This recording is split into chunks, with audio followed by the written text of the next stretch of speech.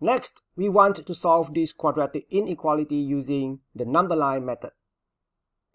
Just like the video before, first we factorize the quadratic expression. And we get x minus 3 times x plus 2. If this one is equal to 0, then x is 3 or negative 2. Now we are going to draw a number line. And we mark 3 and negative 2 on the line. Right, now we are going to pick a test point. Let's start from the left hand side.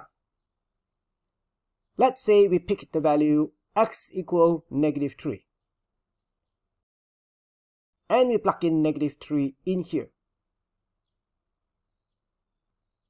And we get positive.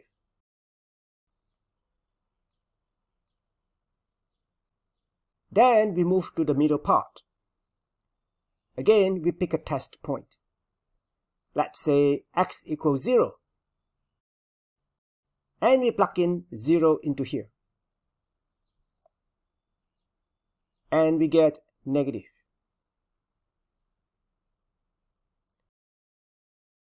And finally, we move to the right hand side. Again, we pick a test point. Let's say x equals 4. And we plug in 4 into here. And we get a positive value.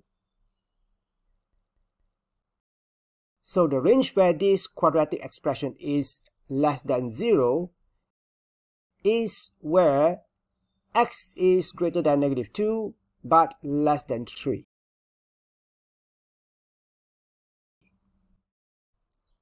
Lastly, we look at the table method. Actually, this method is very similar to the number line method. Just like before, we factorize this quadratic expression and we get x minus 3 times x plus 2. Let's draw the number line first.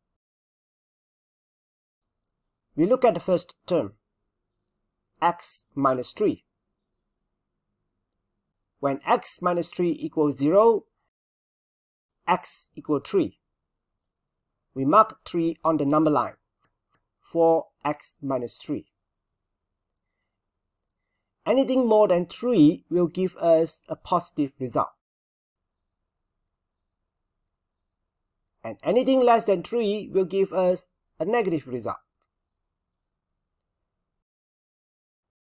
Next, we look at the second term, x plus 2 equals 0. And x equals negative 2. We mark negative 2 on the number line. And for x plus 2, anything more than negative 2 will give us a positive result. And anything less than negative 2 will give us a negative result. So we have 3 regions. What we want is x minus 3 times x plus 2 is less than 0. Negative of x minus 3 times negative of x plus 2, we get positive. Negative of x minus 3 times positive of x plus 2, we get negative. Positive of x minus 3 times positive of x plus 2, we get positive. So, x minus 3 times x plus 2 is less than 0 is here in the negative region. And at this region, x is greater than negative 2 but less than 3. We can transcribe the above diagram into a table as below.